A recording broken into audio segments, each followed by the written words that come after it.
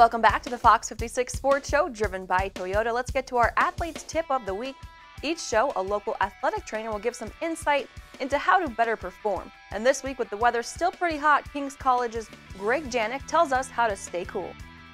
So there's different grades of heat illness. It starts out with basic muscle cramping, then it progresses to more significant with heat exhaustion, and then you have heat stroke, which is the most significant form of the heat illness. Heat illness would start out with muscle cramping, exactly what it identifies. You would have some cramping to the muscles. When you go to heat exhaustion, you have a little bit more significant signs and symptoms, dizziness, not feeling well. And then when you go to heat stroke, the symptoms get even more significant, and the telltale sign of a heat stroke is their mental status. So now they cannot concentrate, they would maybe be unconscious, they are disoriented. This is the time to be grave concerns, and it's very important at this stage to immediately cool them. So that's one of the things, if you know to immediately cool them, you're recognizing it.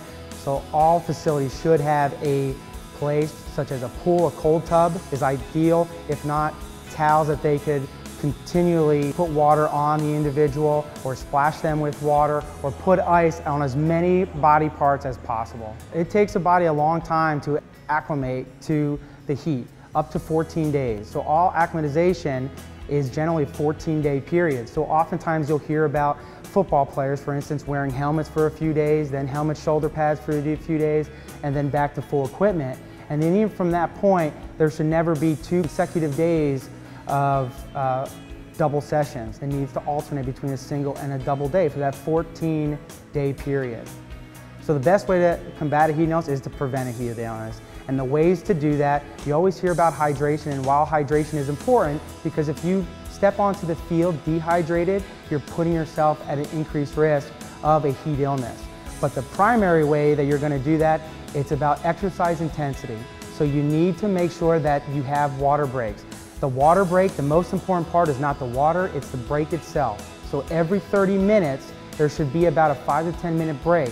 If the temperature, the apparent heat is higher, so for instance, the humidity is higher, the temperature is higher, there should be more frequent breaks. So maybe every 15 to 20 minutes, now you have the water break. And again, it's not necessarily the water, but the break itself that helps prevent these heat illnesses. All right, thanks, Greg. Let's get to this week's Get to Know, where we learn more about our area's athletes off the field. This week, meet Mount Carmel's Manus McCracken, who's got a very interesting hidden talent. The Fox 56 Sports Show Get to Know. This week, let's meet Mount Carmel junior linebacker Manus McCracken. What's your favorite movie? Called Big Fish, that's funny and well done. Do you have a favorite food? My favorite food is probably tacos. What's the last book you read? Their Eyes Are Watching God for AP Lit. What's your favorite sports memory? My favorite sports memory is getting 3rd place at Eastern Nationals in 6th grade. Any hobbies? My hobbies outside of football are hiking, skiing, reading, having fun. Where do you see yourself in 10 years? In 10 years, I see myself being successful. Do you have a celebrity crush? That's a good question. Celebrity crush is Bernie Sanders. We'll go with that. How about any hidden talents? I sing. My hidden talent is I'm a singer. Hey, Mr. Tambourine Man, play a song for me, and on that jingle jangle morning I'll come following you.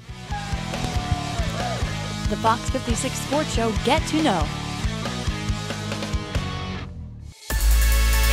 Up next on the Fox 56 Sports Show, the Lakeland Cheerleaders and the Valley View Cougars Marching Band.